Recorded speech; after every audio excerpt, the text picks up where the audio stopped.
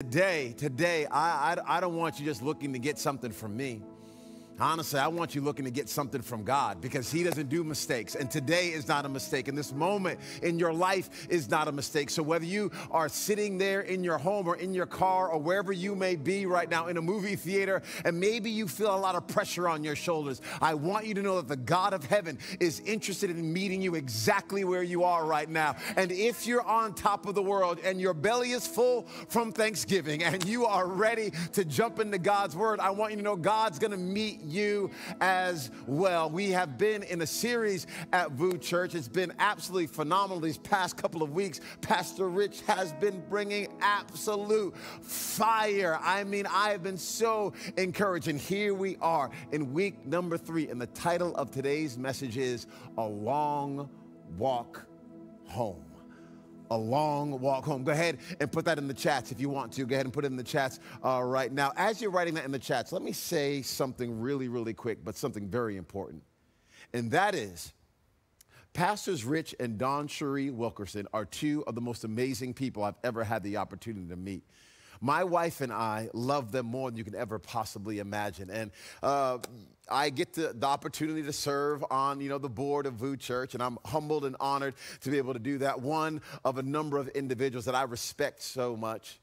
But Rich and Dawn Cherie have willingly given so much of their heart over, not just to God, but to you. And they love laying down their lives to you. And then they willingly say, hey, board, hey, friends, we want to open up our lives to you. So they live lives of such integrity and character. They're so incredibly accountable people that live their lives above reproach. I am honored that I even know them. And I cannot wait to see what God continues to do in them and through them. They are a voice for this generation. So VU Church, I don't want you taking them for granted. I want you cheering them on and holding up their arms and praying for their babies and praying for every aspect of their life, because God is not done with them and he's definitely not done with you. So, okay. So I a long time ago, because I'm old now. I'm old now I'm old, and I recognize that. But growing up, I spent my summers in New Jersey. And my grandparents lived in New Jersey, so I spent my summers there. My mom would send me to New Jersey. Now, those of you who maybe are watching and you're not from the United States of America and you're not sure where New Jersey is, just so you know, most Americans don't know where New Jersey is.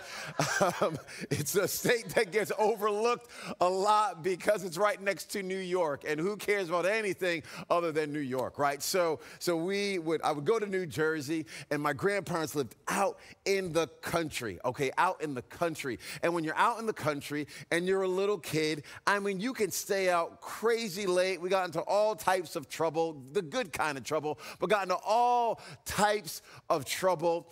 But there is nothing like being 11 years old and walking from your friend's house at 11 o'clock at night on a dark country road.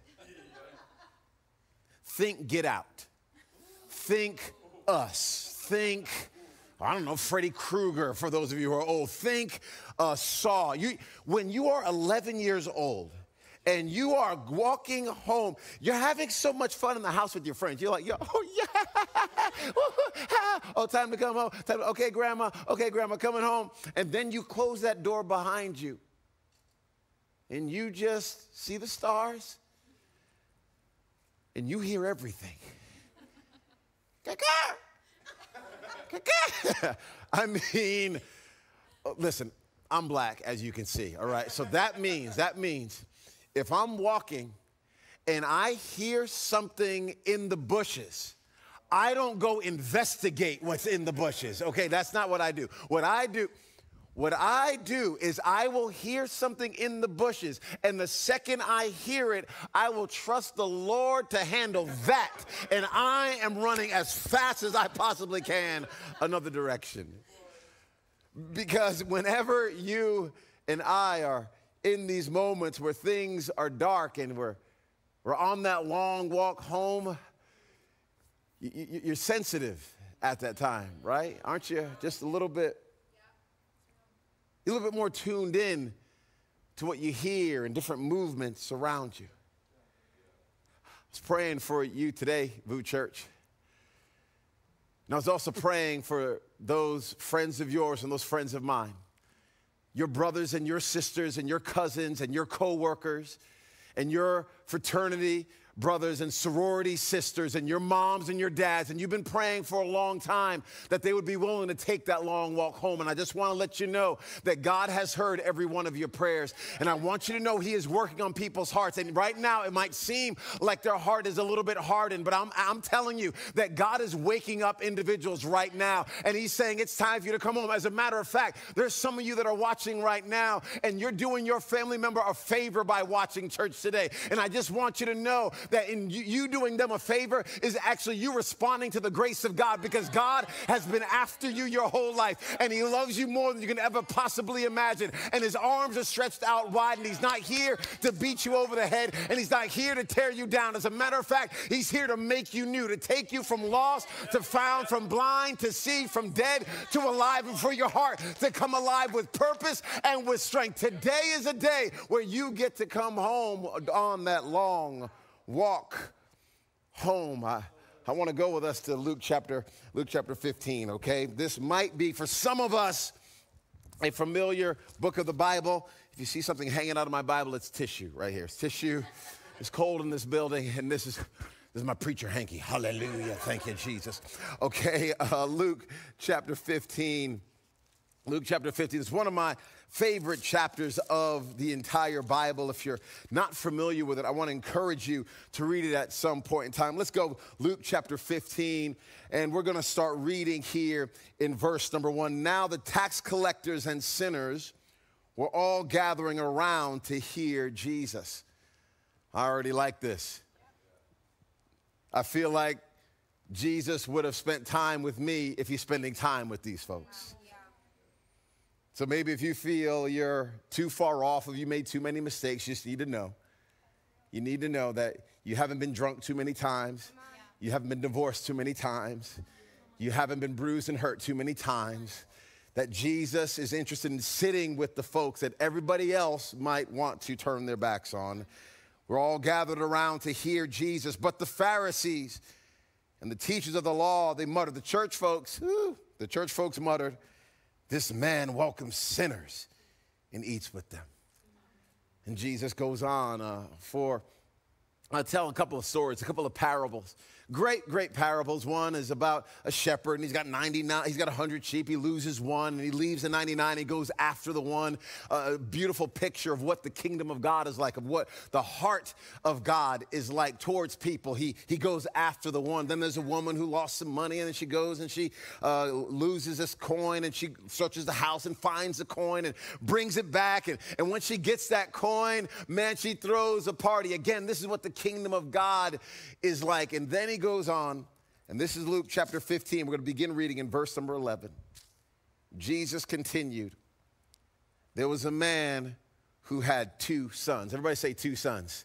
2 sons, that's right. There was a man who had 2 sons. Those of you who have been in church for a while, you might know this chapter of the Bible, this passage of scripture as the prodigal son. But it's not the story of just one lost son. It's really the story of 2 lost sons. One lost son goes away. The other lost son actually stays in the house. And we're going to talk about that here in just a second. There was a man who had 2 sons. The younger one, I have 2 sons actually, so I can feel a little bit of this.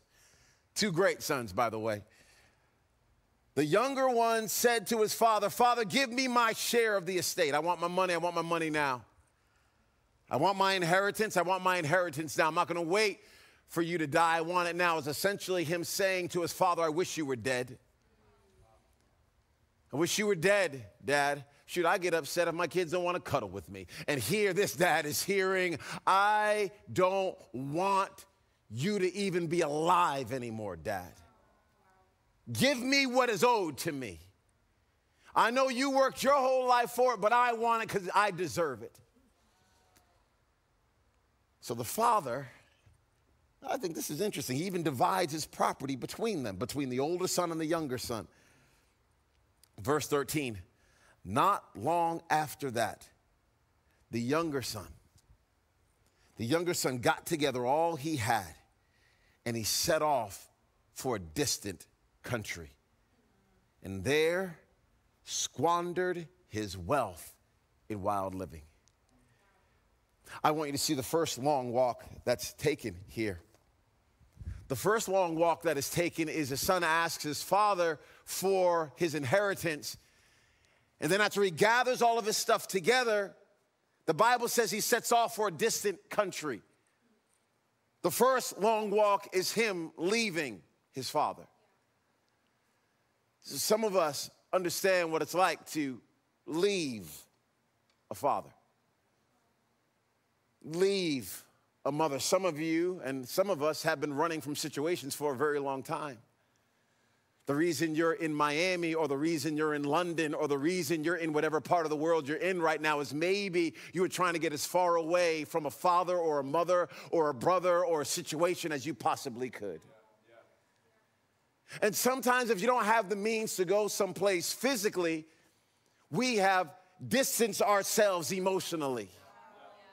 So some of us are in houses and with roommates and with spouses and with friends right now, and we're in the same vicinity physically, but emotionally, we're in a distant country. Our hearts are growing cold. We're getting a little bit angry. Maybe didn't have any place to go for Thanksgiving, or the place we had to go for Thanksgiving, we did not even want to go there. And you have all of this junk going on in your head and in your heart, and you're in a distant country. So this young son is there, and as he's in this distant country, he starts squandering his living. He takes his money. He goes to Vegas. He goes to some part of the world where you can just spend all your money, act crazy. He's getting drunk every night. The bar, every drink is on him. I mean, it's just bottles on bottles on bottles on bottles. Some of y'all now you're like, yeah, I'm into this. I'm into this. This is my story. You know, rolling blunts. I mean, you know. Is that too much for some of y'all right there? Yeah. You have this young man out there doing his thing, snorting. What do you even do with cocaine anymore? I don't even know. I don't know if you put it in your ear. I don't even know. He's out there acting crazy, acting wild, and he loses everything. He loses everything. He loses everything. Remember when we were so smart that we knew what to do with our lives, and we like, okay, this is my plan. This is where I'm going. I'm going to go to this school, and then I'm going to get this job, and then this thing's going to happen, and then I'm going to cross this T, and I'm going to dot that I. And we had our 3-year plan, and we had our 5-year plan, and right now we're in a spot that we're like, oh, no. This is not what I put down in my journal. This is not what 2020 was supposed to look like. I did not pray for this. I want my money back guarantee from that prophet. I want what in the world happened? Lost it all. Now, in this particular case, he lost it all. But there are some other times that you lost it all, not because of anything you did, but because of what somebody else did. Like because of their decisions, you lost it all. Some of us have walked through a divorce, not because we got divorced, but because our parents did. And when our parents did, we are now feeling the brunt of that. Now, some of us were like, we're great, we're good. We're like, I got 2 Christmases, 2 Thanksgivings. I'm happy. And you made it through A-okay. But there's some of us that are still wounded and still carrying some of that stuff on our shoulders. Some of us got burned by a business partner, and we knew that business was going to take off. And then they went and did this thing with the board and took all the people their way and took the investments their way. And now we are left holding the bag and dealing with things with the IRS. And we're like, what in the world is going on with my life? And you are left in a pig pen, not because of what you did, but because of what somebody else did. Wow. Yeah. My wife, can't get them confused, all right? Can't mess that up. I love them both so much, that's why. My wife, we just had our women's conference a couple of weeks ago here. It was a great, wonderful time. And my beautiful wife was sharing a story but from a family in our church who are foster parents. And great couple. And they were just talking about the dynamic of what they called a quick removal. I had actually never heard this term. My wife and I, 2 out of our 3 kids are adopted, but we did like the private adoption.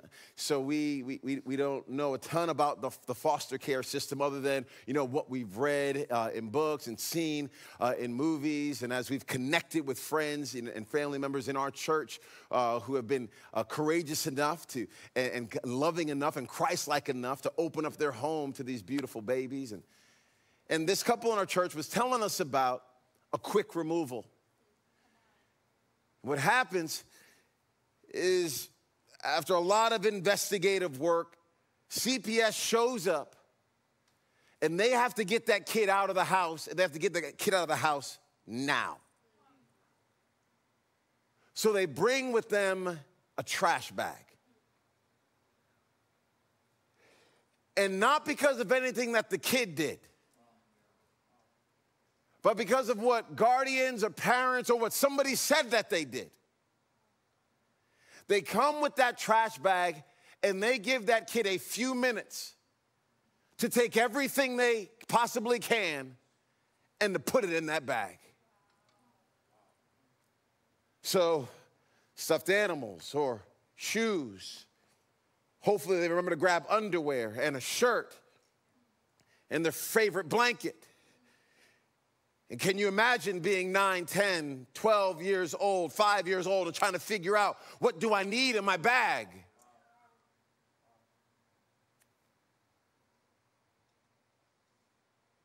In this passage of scripture, this young son,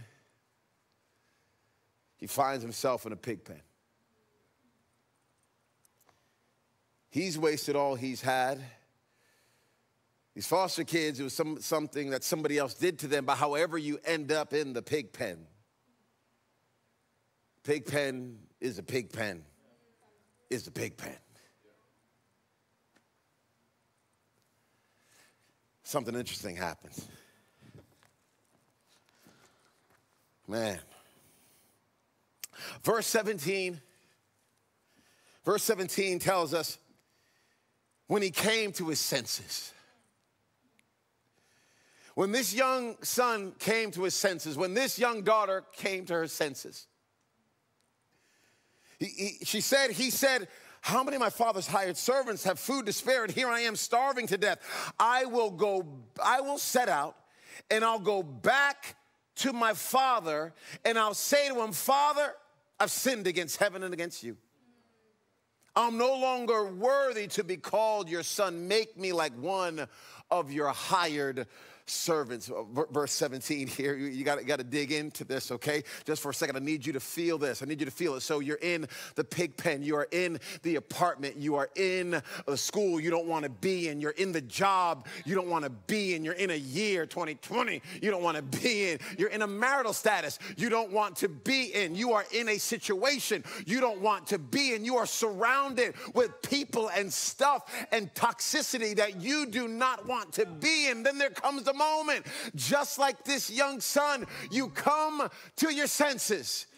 It's like a light bulb goes off. It's like, wait, what am I doing here? Why am I with you? Why am I paying for you? Why am I covering every single bill? Why did I move in with you? What was I thinking when I thought our relationship would be better if we moved in together, and things have just gotten more toxic over the years? What has been going on here? And you can feel stuck. You can feel like I don't have any way out.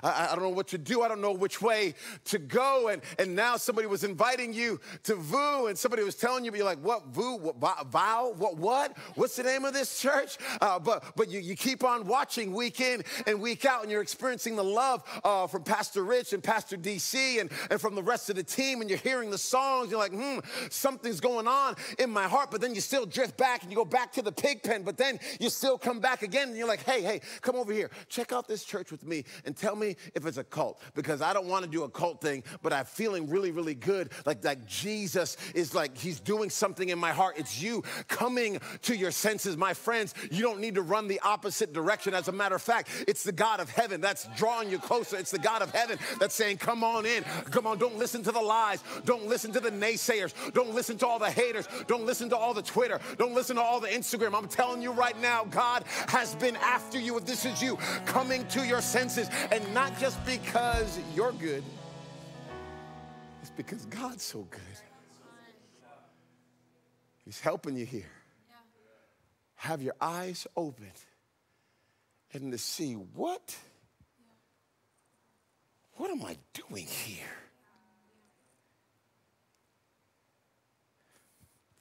Okay, so he starts going home, okay? He starts walking home. This is awesome. This is awesome right here. Verse 20. So he got up, he went to his father, but while he was still a long way off, his father saw him, I love this, and was filled with compassion, not anger, not rage, not hate, not judgment. His father was filled with compassion. You didn't know the God of heaven is not filled with anger. He's not filled with rage. He's not filled with hate towards you. He's filled with compassion towards you. And he ran to his son. He runs to his son. Okay. I want to spend a ton of time on that, but I'm not going to. Okay, I'm not going to. Because I had another question.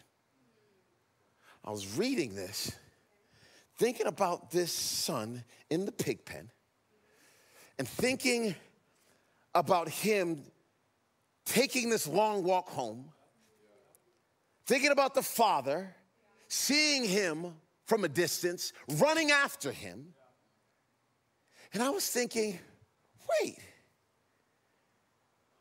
who paved the road for that young man to get home? Now, I know there's a son, and I know there's a father, and I know there's a house, but like he had to walk. He had to walk on a road to get home. So I'm just trying to feel the story. I'm trying to put myself in the Middle East. I'm trying to feel that day. I'm trying to feel the air. I don't know what time of the year it was. I'm just trying to insert myself into the story here. And I know they didn't have Uber. I know that. There's no Lyft. There's no city bike. This young man's got to walk on a road home. I just thought, who paved it? You ever have to get anywhere and it's a marathon, like there's a marathon going on in the city, okay? Basically, you're stuck, okay? Wherever you are, you're not going anywhere. You will be there for the rest of your life. And it happened, you don't know that it's happening. You take a left and a right, and all of a sudden, you're done. You're done. And here are these really shorted individuals running past you, showing stuff they should not be showing, but here they are running past you. And you're just stuck there. Ever been in a traffic jam? I mean, you're like, okay, yes, I'm gonna take this quick route, and Waze or Google or Siri just did you dirty. You know, it's like, oh, turn left here. Okay, I think I'm getting there faster. And here you are, you put me in the traffic jam, and I gotta get somewhere. So you're sitting there, it's like, ugh. There is nothing like when you're trying to get somewhere, but you can't get there because the roads are blocked, because there's no way to get there. I'm so thankful that for this son, there was a road for him to get home. Somebody took some time out and paved a way for him to get there. I don't know who it was. I don't know when they did it, but I'm just so glad that somebody went ahead of him and paved a way for him to get back home. So when he was taking that long walk, there was a path for him to walk on. So I wondered, Just some questions for you, for your heart and my heart. Just some questions, okay? Just some questions. How much of your ego are you willing to lay down so someone can walk home? How much of my ego am I willing to lay down so that someone can walk home? We got to ask ourselves this question, because nowadays, I mean, this is pump yourself up, puff yourself up, make yourself look good. Okay, think about the last picture that you posted. How many pictures did you take before you posted that one? Come on, talk to me here. Talk to me. Don't get quiet. Now everybody's trying to get quiet. Like, I don't know what you're talking about. No, I mean, that filters, my face always looks like that. Okay, listen, we live in a day and age. It's like, I got to look good.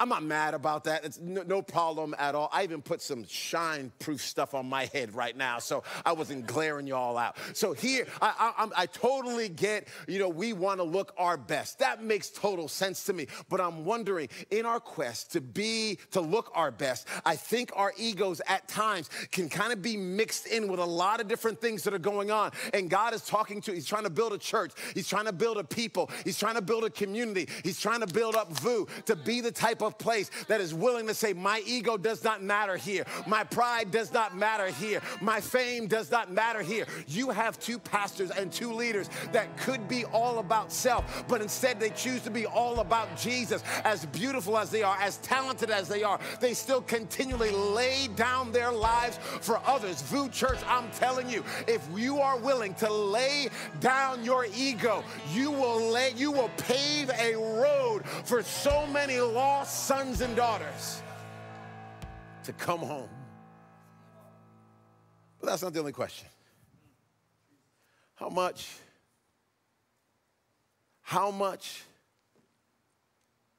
of your time are you willing to lay down to pave a road for someone else? Huge shout out to the team that servant leaders at VOO. So thankful for you.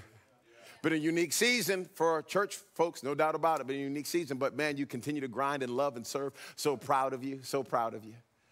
Those of you at the movie theater, so proud of you. Those of you who have been opening up your home, so incredibly proud of you. Those of you who have been a part of the serve days and getting in the community, so proud of you. And if you haven't been able to, because maybe you've been uncomfortable with everything going on with COVID, we totally understand. But the question is that we're all going to continue to have to ask as a church family is, how much of my time am I willing to lay down to pave a road for someone else? Another question, how faith-filled will my prayers be to pave a road for someone else? Like, am I going to pray small prayers? Like weak prayers? What's a weak prayer? Oh, God, just bless my life if you want to. I'm not mad at you if that's how you pray right now. I'm just letting you know that's not how a son or a daughter of the King prays. I'm just letting you know, once you've given your heart and your life to Jesus Christ, you've been made new, that his precious love and blood has cleansed you from all of your sin, that you have gone from lost to found, that you are no longer some orphan sitting in the corner somewhere. You are now a son and a daughter of Almighty God, and you have permission to enter into like his kingdom and into his throne room, and you don't have to come in there sheepishly. You come in there boldly. You come in there like you're walking into mom and dad's room, and you say, God, I thank you that you're for me. I thank you that you love me, and because you're so good, would you do for someone else what you did for me? I pray. Matter of fact, the Bible says this: if you ask him for nations, he'll give it. If you ask him for nations, he'll give it. And you and I are interested in just praying prayers about ourselves. My friends, don't limit our prayers just to ourselves. Don't just pray that you get $1 million.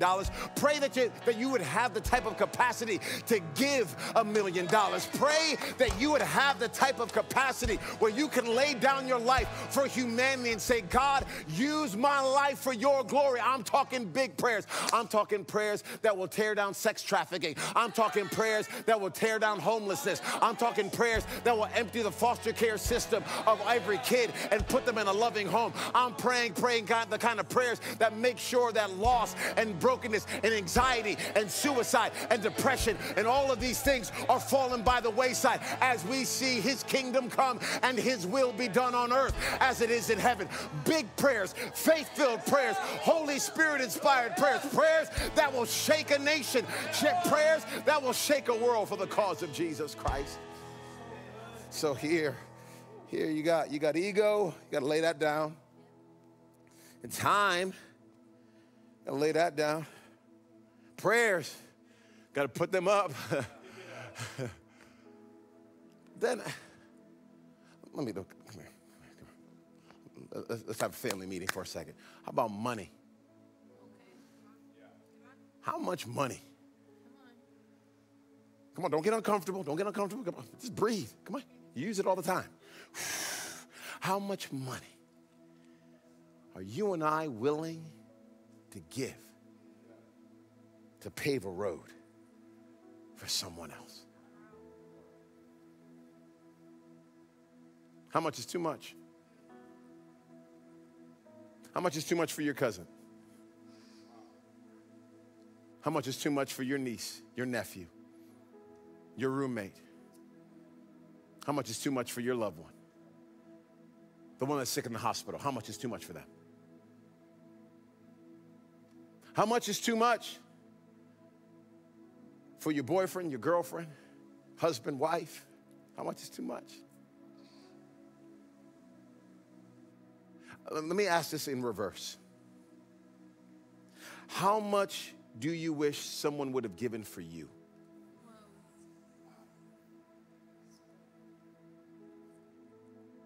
Okay, instead of us doing it for somebody else, just put yourself, be the other for a second. Be the one who's on the long walk home. Because once you get in the house, we get comfortable. We kind of forget what it was like for the long walk home. Now we're in the house and we got our seat and we got our PJs and we got our slippers. Big shout out to Christmas slippers, okay? I just want to give a big shout out to Christmas slippers. Man, there's nothing like them. So, I mean, you get your cozy slippers on, you got your blankie, you got your spot. You're just feeling good, happy. But do you remember? Do you remember when you're in the pig pen? Do you remember holding your trash bag? Do you remember when you came to your senses?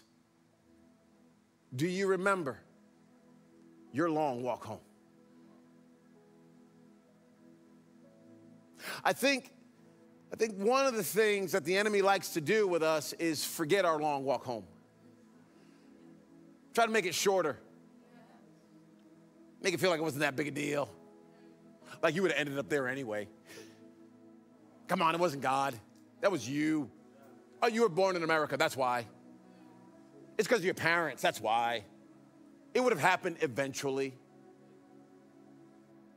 Negating the grace and the power and the tenacity of this father that sees his son and his daughter from a long way off and comes running. I know, Vu, you're in just a couple weeks going to have the opportunity to step up in a significant way financially. I know that's coming on December 13th. And I know we're playing the long game. And I know this long game that we are playing here is to see the lost sons and daughters of God come on home. And you and I get to be a part of paving the road for them. Let's not take this moment for granted. I'm going to shut my mouth here. Okay, I'm going to shut my mouth, but let me just say this. Let me say these last couple of things, okay? Last couple of things that I think are important. Come over here. Last couple of things. The father doesn't even respond to the son's request to make him a hired servant. I love that in the story. The father immediately turns to the other servants and says, hey, bring this son of mine a ring. This is verse 21. Bring him the best robe. put a ring on his finger and sandals on his feet. And then he says, bring the fattened calf and kill it. Sorry, vegans. Bring the fattened calf and kill it. God still loves you, and I believe God made all the plants of the field. Yes, I'm all for kale. But in this story right here, Jesus is like, we're throwing down, we're going to have some barbecue. So here, they have a feast, and they celebrate, because the son of mine who was lost is now found.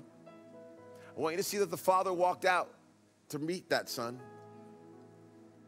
Verse 25, meanwhile, the older son was in the field. And when he began to walk closer to the house, he heard music and dancing. He ends up getting upset that his brother's home. But I want you to see, and you can read this later, that the father walked out to him too. See, this father of ours, he doesn't just go after those who are outside the house and lost. He also goes after those who are inside the house and lost. Meaning those who are inside the house and have made their relationship with God about works and not about love. Made their relationship with God about their behavior and not the finished work of Jesus Christ. Made their relationship with God about whether or not they're able to cross their T's and dot their I's and be good instead of keeping their walk with him based on his goodness and his mercy and his grace. He walks out to both. And now, VOO Church, he's calling on all of us to pave a road that the Father can walk on and that the lost sons and daughters can walk on. I still remember heading home after watching Nightmare on Elm Street 17 as an 11 or 12-year-old, being terrified, but knowing I had to get home.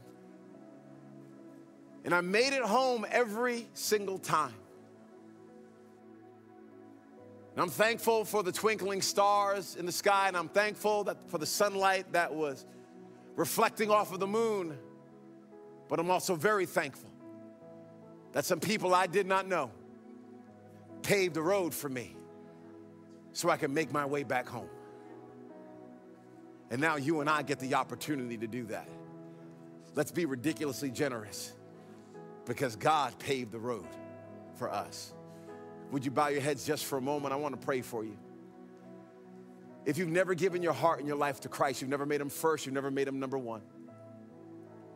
You've never surrendered your heart to Jesus Christ. Maybe you're hearing this message right now, you're watching the screen right now, or you're just hearing this through some podcast, and you're like, oh my goodness, I'm the one in the pig pen. I'm the one coming to my senses. Or maybe you really feel like you're in the house right now, but you just drifted in your walk with God. It's gotten old, it's gotten stale, it's gotten boring. There's no life there because now it's been based on your behavior or maybe something that God has not done for you that you think he ought to have done for you. And you're saying, I don't want a heart that's grown cold anymore. If you are under the sound of my voice and you've never given your heart to Jesus, or at one point in time you did and you slipped away, and today you're ready to give your heart and your life over to him for the first time, or to rededicate your life to serving him, on the count of 3, I just want you to do something simple, but something really bold. I just want you to put your hand over your heart right now. Ready? 1, 2, 3. Just put your hand over your heart. It's a sign of you saying, God, I want you to have the core of me. I want you to have the real part of me. No more games, no more masks, no more faking it. God, I want to be real. I want you to have me inside and out. And I want you to repeat this prayer after me, friends. You're going to say, Dear Jesus, I ask you to forgive me of all my sins. I admit I've made mistakes, and today I give you my heart. I give you my life. Give me the power to live for you. In Jesus' name, amen. Can we clap our hands, VOO Church? Come on every couch, at every movie theater, on every job, you clap your hands. It's a moment of transformation. I love you so much. Your pastors love you so much, and the best days are ahead. Come on, we're in this for the long game. Love you, church. Hey, Rich Wilkerson here. I want to say a big thank you for watching today's content, believing and trusting that it impacted you. And if it did help you or encourage in any way, I would love for you to like it and share it with some other people. Make sure to subscribe to the VOO Church YouTube page where you can get more content just like this. And while you're there, go peruse the gallery, as they say, and see past talks and past content that I believe is going to help you. I love you. Best is yet to come.